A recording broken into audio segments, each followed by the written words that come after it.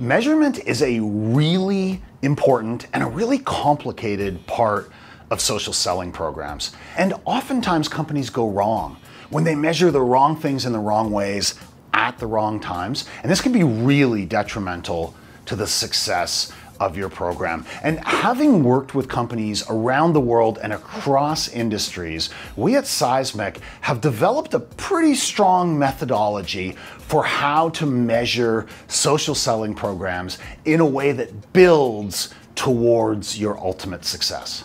Now, ultimately, of course, we want social selling to drive revenue. That's obvious. And a lot of programs have been killed before they've really come to fruition by expecting those revenue outcomes to really materialize in the early days. What we've found works best is to think of it in 3 stages.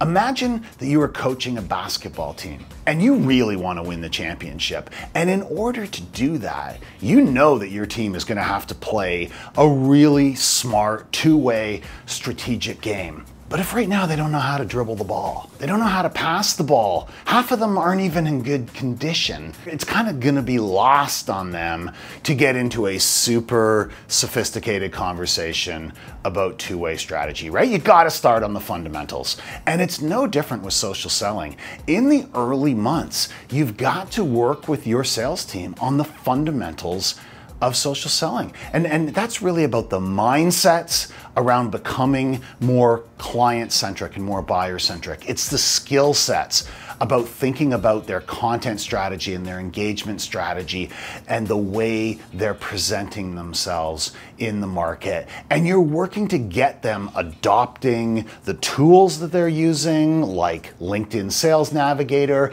and like Seismic Live Social. You want those tools to become comfortable and just part of their day-to-day workflow. So you start with focusing on program metrics.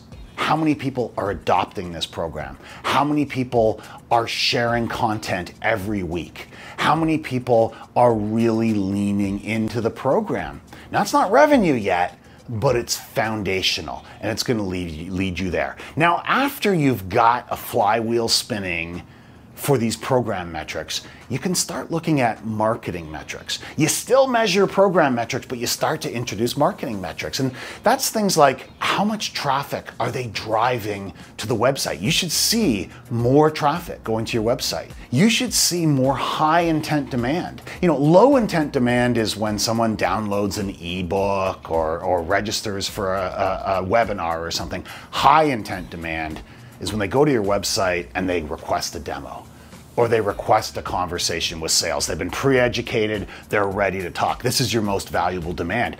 As your social selling program builds momentum, you ought to see more of that. Another part of this phase 2, this marketing metrics, is earned media value. Now, most companies are out there spending money on sponsored updates and other paid social on LinkedIn, perhaps Twitter, perhaps other networks. And you know how expensive that can be. It's not uncommon to be spending 10, 12, even more dollars per click. What if your team could generate thousands, maybe tens of thousands of clicks that you don't have to pay for? That's valuable. That's earned media value. So you start with the program metrics.